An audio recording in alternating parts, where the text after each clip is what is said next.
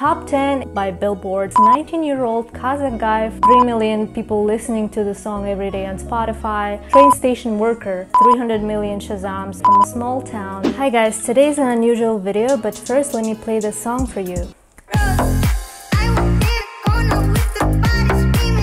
You probably heard that song from everywhere. It's actually playing on every radio station, everywhere in shopping malls. Anywhere you go, you probably heard that song. And it was made by this 19-year-old Kazakh guy from a city called Aksu. It's near the city Pavlodar. That's not even the biggest city in Kazakhstan. So the story of this guy is fascinating. He's from a rural area, from a small town. He made this remix in 2019 in March. He was still a student in this college. It's kind of like community college there. He was studying as a train station worker, and once he actually released that remix, he went to work at a train station nearby. He was signaling the trains for them to like stop at the train station or something like that. So basically that's his job. You know, the average salary for this type of job is about 140,000 tenge. So this guy made this remix in 2 hours once he was out of school. So he made this remix, he posted it on social media. It was like the Russian social media called VK or Vkontakte, and once he posted it there, after like a few months, somebody picked it up and reposted it, and then someone else picked it up and then reposted it, and it gradually started to become popular in post-Soviet region, and then it got picked up in Europe, it got #1 in UK, and now it is in top 10 in the Hot 100 by Billboard, and that's like the biggest music chart that you could probably think of. He's actually above Post Malone, Harry Styles, Lil Mosey,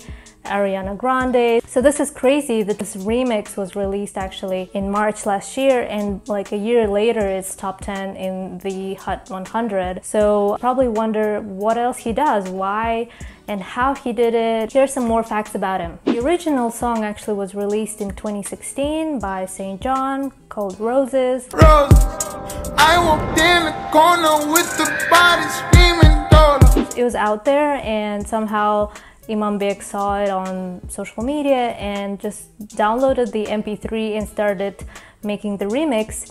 And by that point, he's been doing remixes for like 2 years. He was like watching YouTube videos, learning how to do them, and he had like something like broken computer, broken headphones, and it's just crazy how he was able to make this remix without even having formal education. And right now this remix is like way ahead of the original song. There were 300 million Shazams made on the song, 3 million people listening to the song every day on Spotify. That's way beyond how the original song performed.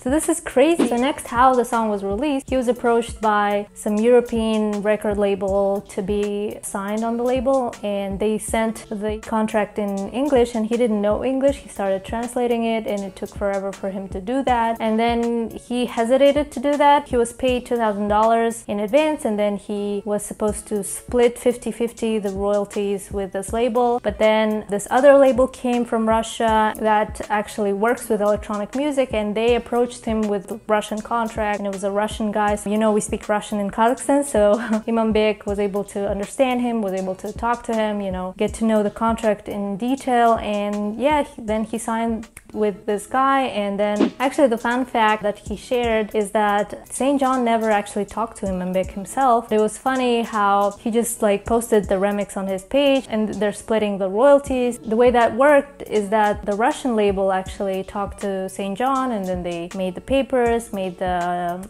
deal, and that's how it's working right now. And actually there's another fun fact. We have a big label called Black Star in Russia, and they approached Imanbek and wanted to maybe sign him, maybe work with him, who knows, but they actually didn't say anything. They asked for his number but didn't really proceed with that deal. It's funny how he released that track and went back to work. He said he didn't do it for money. First of all, he was like really into music all the time, and it was like more of an expression. It was like creative work work for him, so he didn't do it for the money. And even if he was able to not work at all, he still went for his daytime job. And then he actually started thinking of switching to doing music full-time. I believe he's doing it full-time right now, but he's so down to earth, he's so sweet. The main thing that I admire Imanbek for is obviously he made this amazing track, he made this amazing remix which became really popular, but he was like so humble. He was like, I don't want people to recognize me on the streets, I don't want this to be a big deal. Like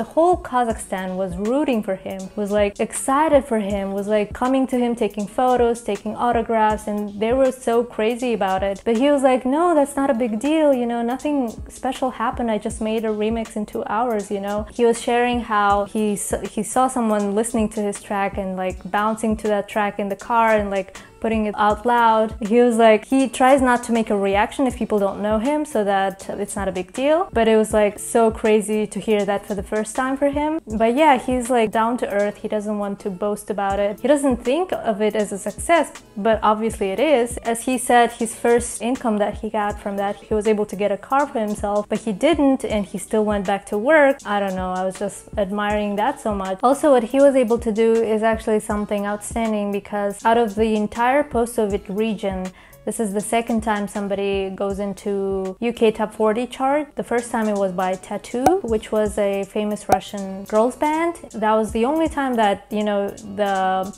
song from the post-Soviet region got somewhere near the top charts of the world. And right now Imanbek actually is the second one, and he probably surpassed that mark. So this is actually insane, and I don't know what waits for him in the future, but the starting point is absolutely amazing. So yeah, this is everything I wanted to share about Imanbek. Let me know in the comments below if you want to hear more, and I hope we're gonna do an interview with him later on. And yeah, hope you enjoyed this video. Hit the like button, don't forget to subscribe, and I'll see you next time. Bye bye.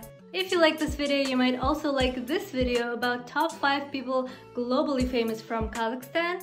And yeah, see you later.